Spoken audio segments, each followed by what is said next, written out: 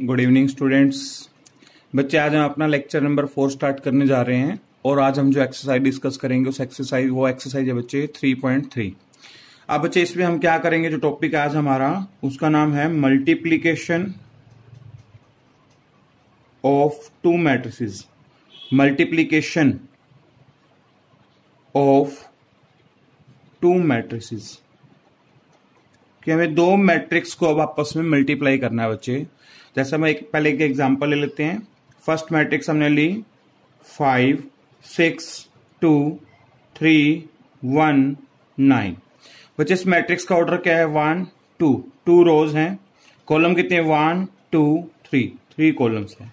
ये matrix A ली हमने, एक मैट्रिक्स में बी ले रहा हूं। जैसे देखिए 5 9 2 3 5 0 2 1 3।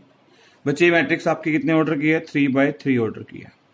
अब बच्चे मान लीजिए हमें दोनों मैट्रिक्स का आपस में प्रोडक्ट करना है, मतलब मल्टीप्लाई करना है। मेरे से पूछा गया ए डॉट बी बनाना है मुझे।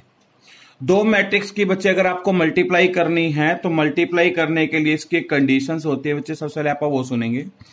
जो आपने फर्स्ट मैट्रिक्स यहां पर लिखे, दैट मीन्स ए लिखा है मान लेते हैं, तो उस मैट्रिक्स की नंबर ऑफ कॉलम्स कितनी है बच्चे यहाँ पे 3, जिससे आपने मल्टीप्लाई करना है। जब मतलब सेकंड मैट्रिक्स की नंबर ऑफ रो जितनी भी हो उससे वो मैच होनी जरूरी है। फर्स्ट मैट्रिक्स की number of column second matrix की नंबर ऑफ रो से मैच होनी जरूरी है। अगर यहां पर 3 है तो इसकी रो में भी 3 होना चाहिए। यहां पे number of columns number of रो से मैच होना जरूरी है। बाकी हमें इसके ऑर्डर से कोई भी मतलब नहीं है।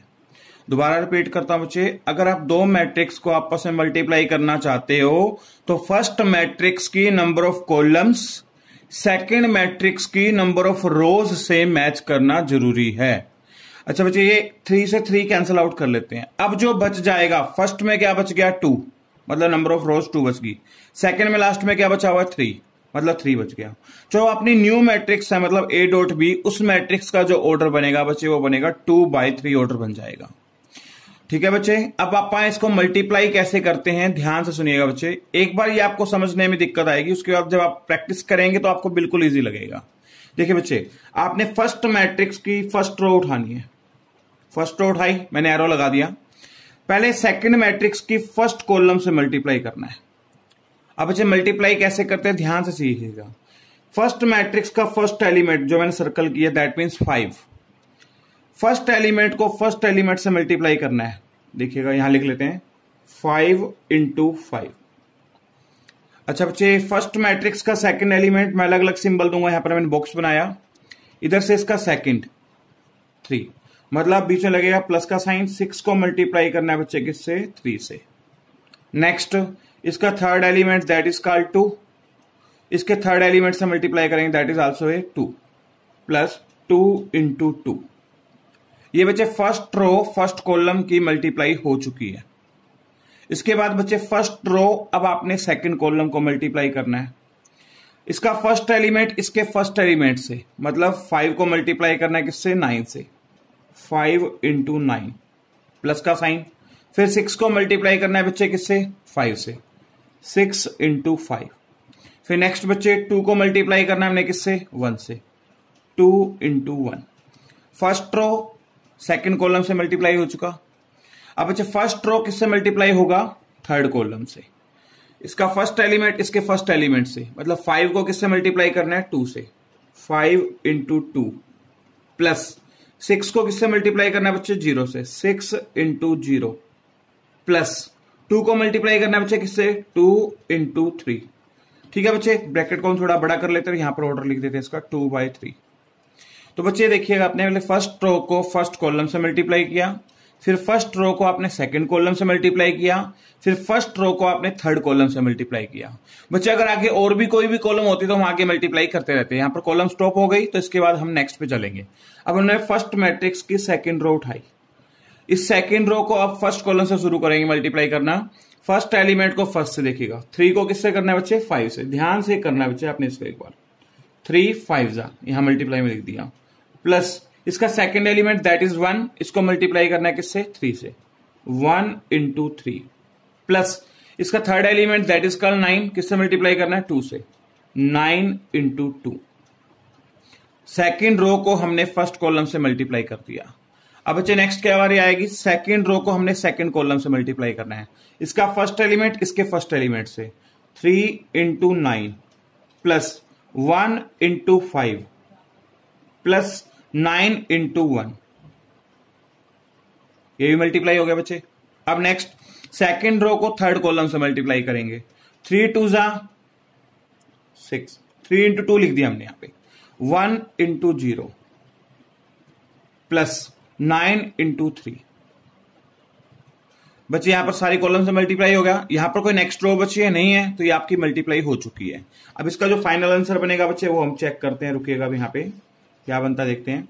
5 5 जा 25 प्लस 6 3 जा 18 प्लस 2 2 जा 4। नेक्स्ट 5 9 जा 45 प्लस 6 5 जा 30 प्लस 2 1 जा 2। नेक्स्ट 5 2 जा 10 प्लस 6 को 0 से मल्टीप्लाई करेंगे बच्चे 0, 2 को 3 से मल्टीप्लाई करेंगे बच्चे कितना आएगा 6। नेक्स्ट 3 5 जा 15, 1 3 जा 3, 9 2 जा 18, 3 9 जा 27 प्लस 1 5 जा 5 प्लस 9 1 जा 9। नेक्स्ट 3 2 जा 6 प्लस 1 को 0 से करेंगे बच्चे 0, 9 को 3 से करेंगे 27। बच्चे इस मैट्रिक्स का ऑर्डर चल रहा है 2/3 A डॉट B। हाँ बच्चे अब इसका हम सोल्यूशन करेंगे, देखते क्या बनेगा सोल्यूशन करने के बाद। 25 प्लस 18 प्लस 4, ये 22 हो गया। 22 में 25 प्लस करेंगे तो बच्चा आपका आ जाएगा 47। नेक्स्ट 45 प्लस 30 कितना आ गया बच्चे अपने पास? ये हो गया बच्चे अपने पास 75, 75 plus 2 77। 10 plus 0 plus 6 that means 16। Next बच्चे 15 प्लस 3 18, 18 प्लस 18 36। नेक्स्ट बच्चे 27 प्लस 5 32, 32 प्लस 9 41, 6 प्लस 27 बच्चे 33। तो ये बच्चे आपका फाइनल आंसर हो जाएगा। बच्चे मैं एक बार दोबारा रिपीट कर देता हूं, अगर हमें दो मैट्रिक्स की आपस में मल्टीप्लाई करना है, जो भी हमारी फर्स्ट मैट्रिक्स हम आगे रखते हैं उस मैट्रिक्स की number of column second matrix की नंबर ऑफ रो से मैच होनी जरूरी है।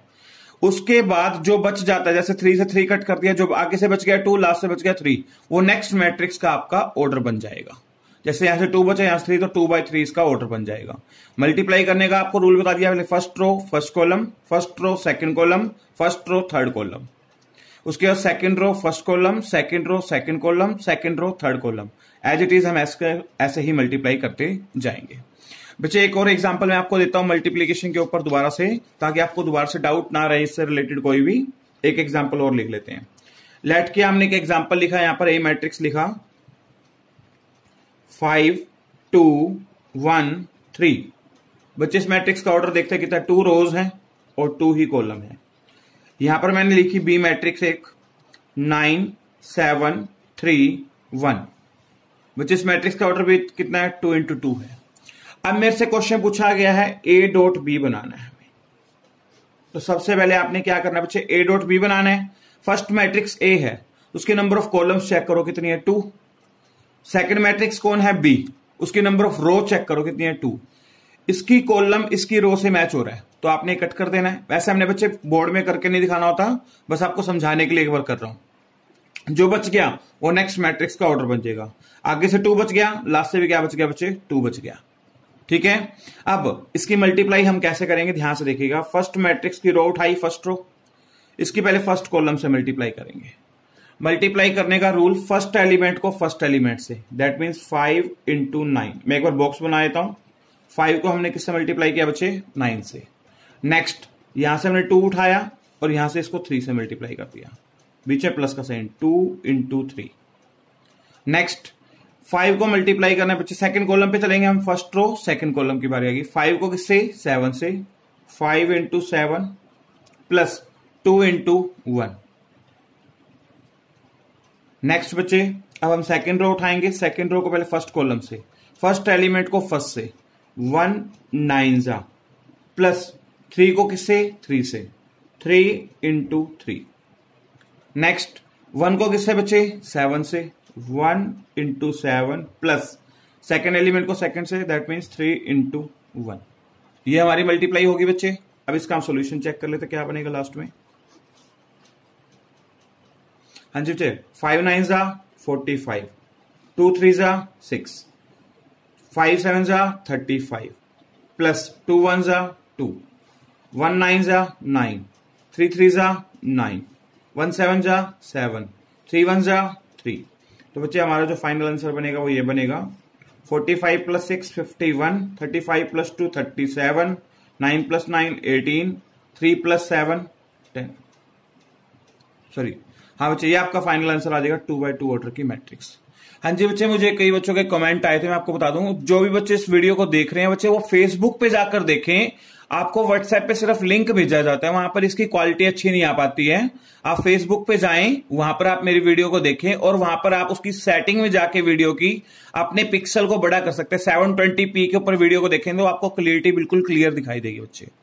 हाँ जी बच्चे ये आपको मैंने दो मैट्रिक्स के आपस में मल्टीप्लाई करना सिखा दिया। अब बच्चे हमने अभी इस मैट्रिक्स का भी इस एक्सरसाइज के बारे में बेसिक अभी डिस्कस नहीं किया था, तो आपको इसका बेसिक डिस्कस करके दिखाता हूं और आपको एक छोटा पॉइंट और बता देता हूं। बाई चांस आपके माइंड में हो कि अगर हमें बी इंटू ए मैट्रिक्स की मल्टीप्लाई करनी हो तो इसके बारे में बता देता हूं। पहले आपने बी मैट्रिक्स को आगे लिखना है, यहां से उतार लेते हैं दोबारा 9 7 3 1 ऑर्डर लिख लीजिए 2x2। फिर ए मैट्रिक्स को लिखना है बच्चे आपने पीछे इसके 5 2 1 3, इसका ऑर्डर उतार लीजिए 2x2। हाँ जी बच्चे अब मान लीजिए आपने बी डॉट ए का प्रोडक्ट करना है तो आपको रूल तो याद होगा। First matrix that means B हो गया इस टाइम। फर्स्ट मैट्रिक्स हमारी कौन है बी, इसकी नंबर ऑफ कॉलम कितनी है 2, इसकी नंबर ऑफ रो कितनी है 2। अगर इसे मैच हो रहा तो मल्टीप्लाई होगा, अगर इसे मैच नहीं हो रहा तो आप सीधा लिख सकते हो डज नॉट एग्जिस्ट। कोई जरूरी नहीं है कि मल्टीप्लाई हो भी सकती है और नहीं भी हो सकती। हमें सिर्फ एक ही चीज को चेक करना है, फर्स्ट मैट्रिक्स की number of columns second matrix की नंबर ऑफ रो से मैच होनी जरूरी है। इसका ऑर्डर चाहे सेम हो चाहे ऑर्डर सेम ना हो, हमें कोई फर्क नहीं पड़ता। मल्टीप्लाई होने के बाद बच्चे जो इसका नेक्स्ट मैट्रिक्स का ऑर्डर बनता है जो बच जाएगा वो बनेगा 2x2 का बन गया। अब मल्टीप्लाई करने का रूल दोबारा से रिपीट कर लेते बेटा। फर्स्ट रो को फर्स्ट कॉलम से मल्टीप्लाई करेंगे, इसके फर्स्ट एलिमेंट को फर्स्ट एलिमेंट से, दोबारा से बॉक्स बना लेते हैं। 9 को किससे 5 से 9 इंटू 5 प्लस 7 को किससे 1 से 7 इंटू 1।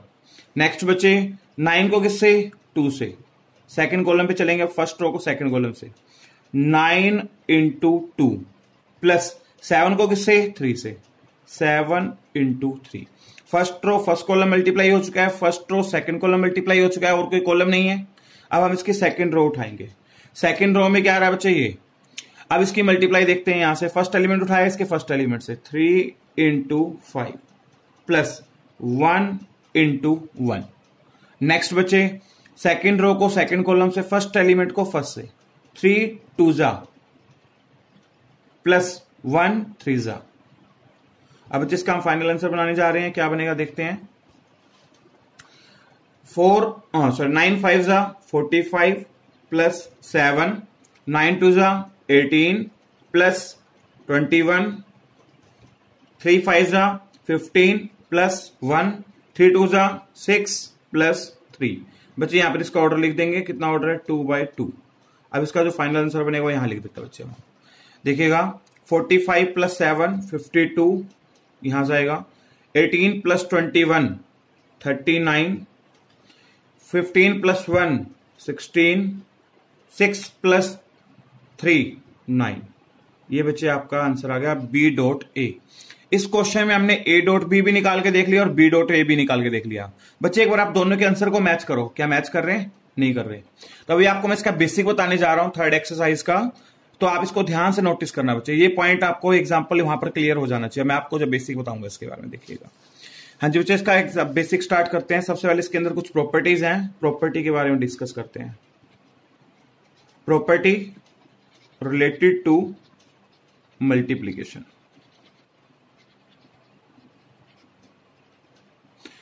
हाँ जी बच्चे कल हमने एडिशन के बारे में पढ़ा था, वैसे ही हमारे पास यहाँ पर मल्टीप्लीकेशन के भी कुछ प्रॉपर्टीज हैं, उस प्रॉपर्टी के बारे में हम डिस्कस करते हैं। फर्स्ट प्रॉपर्टी है बच्चे मैट्रिक्स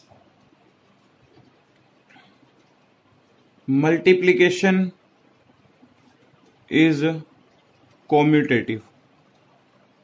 आपने कल भी कॉम्यूटेटिव के बारे में पढ़ा था, बट वहां पर मल्टीप्लीकेशन वर्ड यूज नहीं किया गया था, वहां पर एडिशन यूज किया गया था। आज हम किसके बारे में बात कर रहे हैं? मल्टीप्लीकेशन के बारे में। फर्स्ट प्रॉपर्टीज के बच्चे, मैट्रिक्स मल्टीप्लीकेशन इज कॉम्यूटेटिव। अब ये कॉम्यूटेटिव का मतलब आपको बताया था कल मैंने। एडिशन की बात करें तो बच्चे a प्लस बी जो है वो b प्लस a के इक्वल होना चाहिए। आज किसकी मल्टीप्लाई की बात हो रही है? तो यहां पर बनेगा बच्चे a dot B is equals to b dot a। और बच्चे आपको मैं यहां बता दूं, यहां पर ये केस पॉसिबल हो भी सकता है और नहीं भी हो सकता। a डॉट बी का आंसर b डॉट a के इक्वल आ भी सकता है और नहीं भी आ सकता। अभी हमने पीछे जो एग्जांपल अभी आपको मैंने करवाया था उसमें a dot B dot a के इक्वल नहीं आया था। आप चेक कर सकते हैं, यहां देखो a डॉट बी का जो आंसर है ये है और b डॉट a का आंसर क्या है? ये है। और ये जरूरी नहीं है कि इक्वल ना आए, हो सकता है इक्वल आ जाए, हो सकता है इक्वल ना आए। 99% केस में इक्वल आता ही नहीं है। 1% केस है कि कई बार इक्वल आ जाता है। तो आपने यहां पर मैट्रिक्स मल्टीप्लीकेशन इज कम्यूटेटिव के आंसर जो लिखना है आपने वो लिखना है मे और मे नोट। ये कंफर्म नहीं है कि प्रॉपर्टी वैलिड होगी, मतलब ये आपस में इक्वल हो भी सकती है और नहीं भी हो सकती। तो इसका आंसर हमेशा मे और मे नोट में दिया जाएगा। और यही अगर हम एडिशन में बात करें तो एडिशन का आंसर यस होता है हमेशा। सेकंड प्रॉपर्टी है बच्चे, मैट्रिक्स मल्टीप्लीकेशन इज एसोसिएटिव। अब बच्चे एसोसिएटिव का मतलब क्या है उसके बारे में हम डिस्कस कर रहे हैं। Matrix multiplication is associative. Associative में 3 मैट्रिक्स आ जाएंगे बच्चे। अब यहां पर लिखेंगे हम ए डॉट बी डॉट सी। पहले आपने ए डॉट बी की मल्टीप्लाई करना है, उसके बाद आपने सी मैट्रिक्स से मल्टीप्लाई कर देना है। ये तीनों मैट्रिक्स की ही बात हो रही है बच्चे। ये किसके इक्वल होगा? हमेशा ए डॉट बी डॉट सी। मतलब आपने पहले बी डॉट सी की मल्टीप्लाई करनी है राइट हैंड साइड में, उसके बाद ए को मल्टीप्लाई करना है। और एक बात और बच्चे, ए की पोजीशन बी और बी डॉट सी से पहले है तो आपने ए मैट्रिक्स को पहले ही लिखना है। दोबारा रिपीट करता हूं, जैसे आपने मान लीजिए इसको प्रूव करना है, आपको इसके ऊपर मैं प्रैक्टिकल भी करके दिखाऊंगा बाद में। देखिए ए डॉट बी बनाना है, मतलब ए को बी से मल्टीप्लाई करना है। आपने ए डॉट बी बना लिया, इसका जो आंसर आएगा उसको सी मैट्रिक्स से पहले रखना है। इन दोनों की मल्टीप्लाई करने के जो फाइनल आंसर आएगा वो आपका आंसर हो जाएगा। यहां पर आपने पहले बी डॉट सी बनाना है और बी डॉट सी का जो आंसर आएगा वो आपने पीछे रखना है, ए वाली मैट्रिक्स को आगे रखना है। इसकी मल्टीप्लाई करेंगे, इसका जो आंसर आएगा इसके आंसर से जरूर मैच करेगा। और ये प्रॉपर्टी का आंसर हमेशा यस होता है। नेक्स्ट बच्चे थर्ड आता है, एग्जिस्टेंस ऑफ मल्टीप्लीकेटिव आइडेंटिटी। कल बच्चे हमने एडिशन के आइडेंटिटी के बारे में पढ़ा था, आज हम किसके बारे में पढ़ रहे हैं? मल्टीप्लीकेशन आइडेंटिटी के बारे में। मल्टीप्लीकेशन आइडेंटिटी क्या होता है बच्चे? कोई भी एक मैट्रिक्स ए है उसको हम किससे मल्टीप्लाई करें कि उसका आंसर दोबारा से ए आ जाए। कल हमने बात किया था कोई मैट्रिक्स ए उसमें ऐसा क्या प्लस करें, और आज हम बात कर रहे हैं कोई मैट्रिक्स ए है उसको हम किससे मल्टीप्लाई करें कि उसका आंसर ए आ जाए, दैट मीन्स 1 से। तो बेटा मल्टीप्लीकेशन की जो आइडेंटिटी होती है वो क्या होती है बच्चे? 1 होती है। फोर्थ प्रॉपर्टी बच्चे, इसको बोलते हैं एग्जिस्टेंस ऑफ मल्टीप्लीकेटिव इनवर्स। और बच्चे कई बार आपको अगर राइटिंग समझने में डाउट हो या दिक्कत आ रही हो तो आप मेरी लैंग्वेज जो बोल रहा हूं उससे भी आप लिख सकते हैं आपस में। हाँ बच्चे, एग्जिस्टेंस ऑफ मल्टीप्लीकेटिव इनवर्स का मतलब क्या है? कोई मैट्रिक्स ए है उसको हम किससे मल्टीप्लाई करें कि उसका आंसर 1 आ जाए। 1 का मतलब मल्टीप्लीकेटिव आइडेंटिटी आ जाए। ए दिया हुआ है, अगर हम इसको 1 बाय ए से मल्टीप्लाई कर दें, 1 बाय ए से, तो उसको हम क्या बोलेंगे? Multiplicative inverse. देखिएगा ए से ए कट जाएगा तो ये क्या आ जाएगा? Multiplicative inverse. और 1 बाय ए को हम ऊपर ले जाके ए की पावर -1 लिख सकते हैं, इसको हम इसका इनवर्स बोलते हैं। ए इनवर्स के नाम से जाना जाता है इसको। बच्चे कल हमने इसकी 4 प्रॉपर्टी एडिशन के बारे में पढ़ी थी, 4 हमने मल्टीप्लीकेशन के बारे में पढ़ ली। लेकिन मल्टीप्लीकेशन में एक प्रॉपर्टी एक्स्ट्रा होती है एडिशन से। इसमें एक प्रॉपर्टी और एक्स्ट्रा है बच्चे, उसके बारे में आपको बताता हूं। यहां पर देखिएगा क्या प्रॉपर्टी दी हुई है, वो यहां दी हुई है। 5th यहां लिख सकते हो, matrix multiplication is distributive with the help of addition. इस प्रॉपर्टी का नाम बच्चे डिस्ट्रीब्यूटिव है। डिस्ट्रीब्यूटिव का मतलब क्या है, इसमें हमने मल्टीप्लीकेशन को भी यूज करना है और हमने एडिशन को भी यूज करना है। देखिएगा, आपने ए मैट्रिक्स को मल्टीप्लाई करना है किससे, बी प्लस सी से। ए डॉट ब्रैकेट में बी प्लस सी किसके इक्वल हो, देखो ए को बी से मल्टीप्लाई करेंगे ए डॉट बी, प्लस ए को सी से मल्टीप्लाई करेंगे ए डॉट सी। इस प्रॉपर्टी का नाम क्या रखा गया बच्चे, डिस्ट्रीब्यूटिव। और ये भी यस होता है इसका आंसर भी। इसको आप इस तरीके से भी लिख सकते हो बच्चे, कई बार ए प्लस बी, हमने पहले ए प्लस बी को प्लस किया, उसको किससे मल्टीप्लाई कर रहे हैं, सी से। तो इसका आंसर क्या आएगा बच्चे, देखो सी को ए से करेंगे मतलब ए डॉट सी, प्लस जो आगे लिखा उसको आगे लिखना है बी डॉट सी। इस प्रॉपर्टी को डिस्ट्रीब्यूटिव में ही काउंट करते हैं बच्चे। अच्छा बच्चे, इसके बाद थोड़ा सा बेसिक और है इस एक्सरसाइज के बारे में, वो आप डिस्कस कर ही लेते हैं आज। और एक्सरसाइज के मैंने थोड़े से आपको क्वेश्चन दो तीन या एग्जाम्पल करवाए हैं, जितने भी करवाए हैं उससे रिलेटेड आज आप मल्टीप्लाई की सिर्फ प्रैक्टिस करेंगे। उससे आगे आप टॉपिक कल डिस्कस करेंगे। मैं बेसिक पूरा करूंगा आज इसका बच्चे, ये पूरा बेसिक करवाऊंगा, ठीक है बच्चे। हाँ जी, इसके बाद बच्चे एक चीज और है, मान लीजिए अगर हमें ए स्क्वायर को ए की पावर 3 से मल्टीप्लाई करना, तो हमारा आंसर क्या आता है, ए की पावर कितनी आ जाएगी बच्चा, बेस सेम है तो पावर क्या हो जाती है, ऐड हो जाती है। यहां बन जाएगा 2 + 3, तो ए की पावर 5 आ जाएगा। दोबारा रिपीट करता हूं, मान लीजिए ए की पावर 7 को ए की पावर 3 से मल्टीप्लाई करना है। अब आप रूल क्या लगाएंगे, बेस सेम है दोनों का तो पावर क्या हो जाएगी, ऐड। ए की पावर 7 + 3, तो ए की पावर आ जाएगी बच्चे 10। और देखिए ए की पावर m को अगर हमें ए की पावर n से मल्टीप्लाई करना है तो इसका आंसर आएगा ए की पावर m + n, प्लस में आएगा क्योंकि रूल क्या है, बेस सेम हो तो पावर क्या हो जाती है, ऐड हो जाती है। तो बच्चे यहां पर हम एक फॉर्मूले आपको एक्सप्लेन बताने जा रहा हूं। a + b का जो होल स्क्वायर है, वैसे हम लिखते हैं a + b के होल स्क्वायर को a² + b² + 2ab, ये लिखते हैं। पर ऐसा मैट्रिक्स में पॉसिबल नहीं है। यहां पर आएगा नॉट इक्वल्स टू, क्योंकि आपको मैंने अभी बताया था ऐसा पॉसिबल क्यों नहीं है, इसका आपको मैं रीजन देता हूं, सुनिएगा। मान लीजिए a + b का होल स्क्वायर है और आपको अगर इसको मैट्रिक्स में ओपन करना है तो आप इसको कैसे लिखेंगे, ध्यान से देखिएगा। इसको ओपन करने का तरीका, a + b को आपने a + b से मल्टीप्लाई करना है 2 बार, दोनों को आपस में मल्टीप्लाई में लिखना है। अब आप ये देखिएगा, आप a को जब a से मल्टीप्लाई करेंगे तो a को a से करेंगे क्या आ जाएगा, a²। इस a को इन दोनों से मल्टीप्लाई करना है आपने पहले। आगे a को हम b से गुना करेंगे तो क्या आ जाएगा, a डॉट b, प्लस अब आपने इस b को a से गुना करना है b डॉट a, प्लस अब b को b से गुना करेंगे क्या आ जाएगा, b²। अब मेन पॉइंट बच्चे यहां पर है, यहां पर आ गया a डॉट b और यहां पर आ गया b डॉट a। अभी मैंने आपको पीछे प्रूव करवाया था और बताया भी था, पहली प्रॉपर्टी a डॉट b जो है वो b डॉट a के इक्वल हो भी सकता है और इक्वल नहीं भी हो सकता। अगर ये 99% तो इक्वल नहीं होता, कोई केस है कि कईयों में इक्वल हो जाता है। अगर बच्चे इक्वल हो जाएगा तो आपका ये वाला फॉर्मूला बन जाएगा। अगर ये इक्वल ना हुआ तो आपका a + b का जो होल स्क्वायर है उसका फॉर्मूला बच्चे आपका ये रहेगा जो यहां पर लिखा हुआ है। क्या लिखा हुआ है, a² + a dot b + b dot a + b²। और देखिए बच्चे, अब जैसे हम मान लीजिए a - b का होल स्क्वायर का फॉर्मूला खोलना है आपने, तो हम इसका डायरेक्ट फॉर्मूला नहीं खोल सकते। इसको आप कैसे ओपन करेंगे, a - b dot a - b, 2 bar multiply में लिख लिया। अब आपने क्या करना है बच्चे, इस a को इन दोनों से मल्टीप्लाई करना है। पहले a को a से करेंगे a² माइनस a को किससे करेंगे, b से, a डॉट b। फिर आगे इस -b को a से करेंगे -b डॉट a, -b को -b से करेंगे माइनस प्लस b²।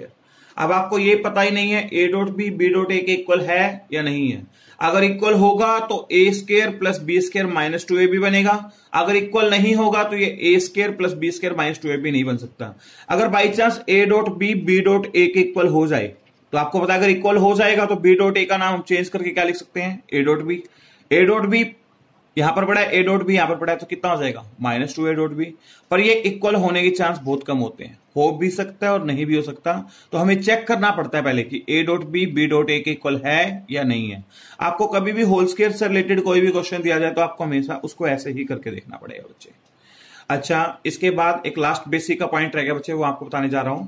जैसे आपको मान लीजिए एक स्टेटमेंट दी हुई है, fx = x² + 3x + 7 दिया हुआ है।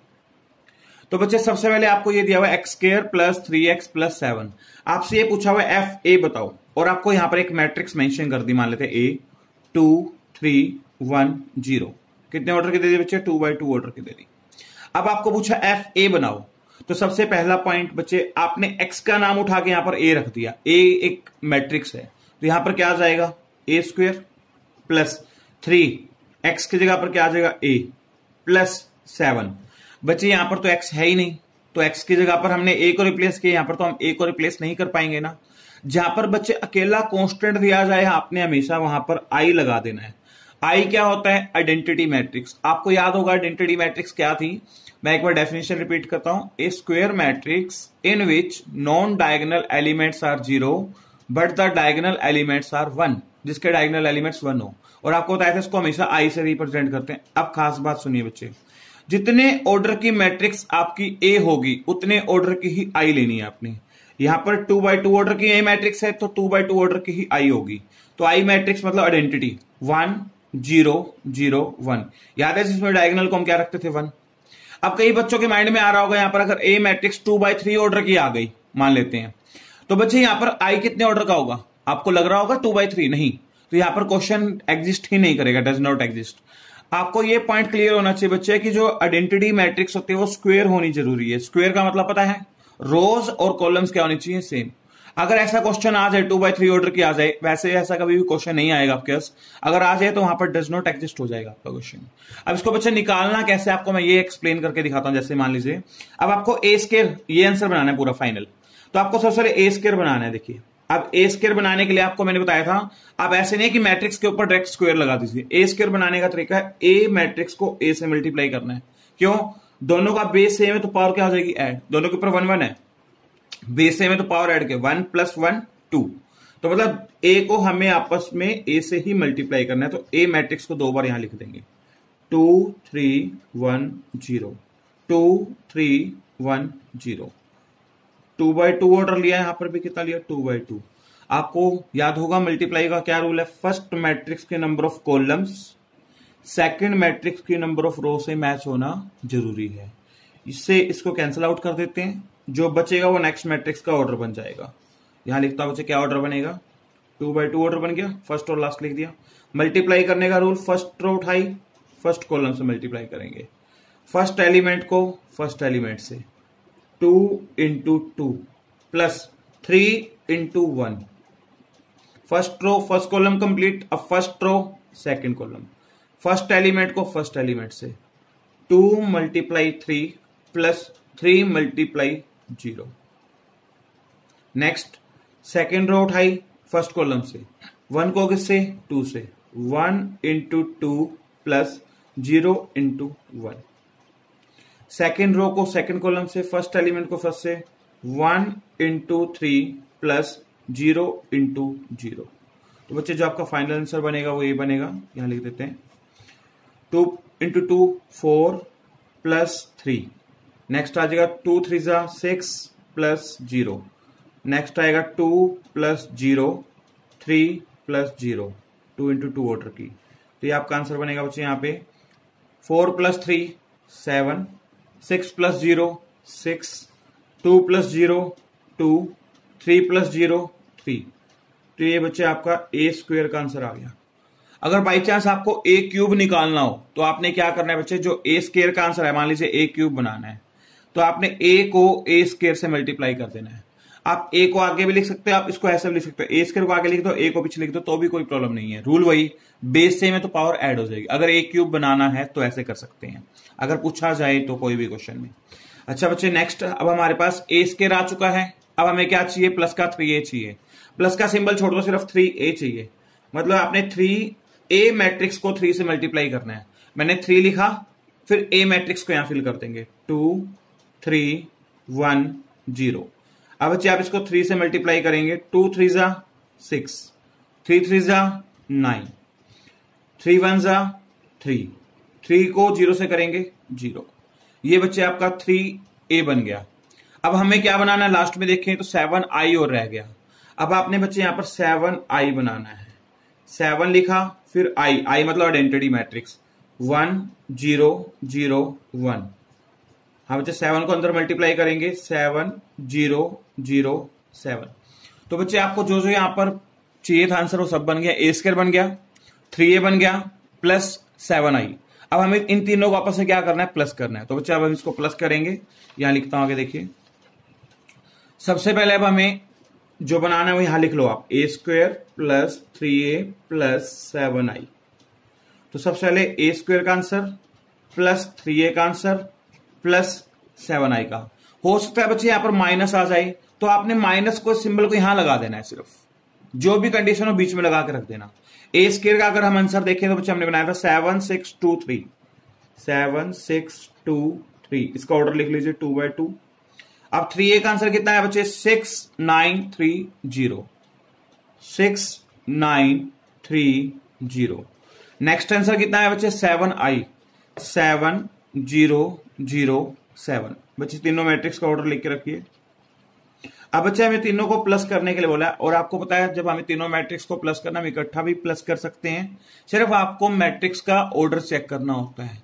अब बच्चे फर्स्ट मैट्रिक्स का ऑर्डर है 2/2, सेकंड का ऑर्डर है 2/2, थर्ड का ऑर्डर है 2/2। और आपको मैंने ये पॉइंट बोला था, एडिशन करने के बाद या सब्ट्रैक्शन करने के बाद कभी भी मैट्रिक्स का ऑर्डर चेंज नहीं होता।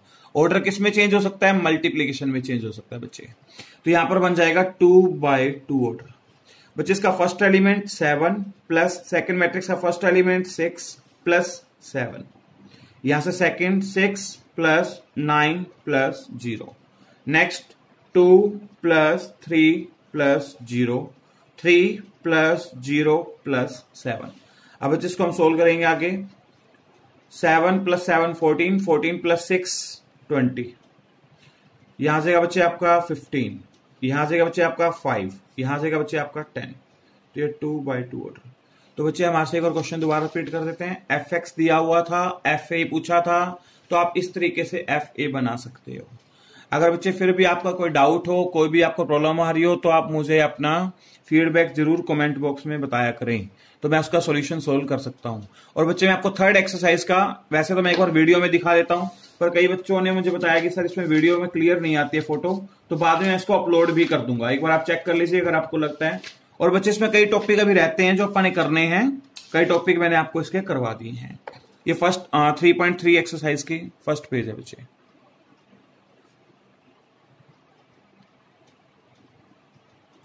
नेक्स्ट पेज देख लो बच्चे।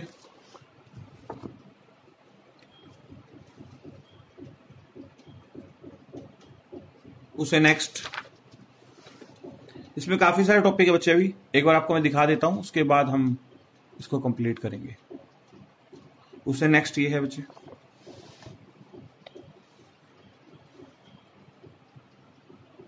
और जिस भी बच्चे बस जो भी बुक हो आप उस बुक से कर सकते हैं बच्चे।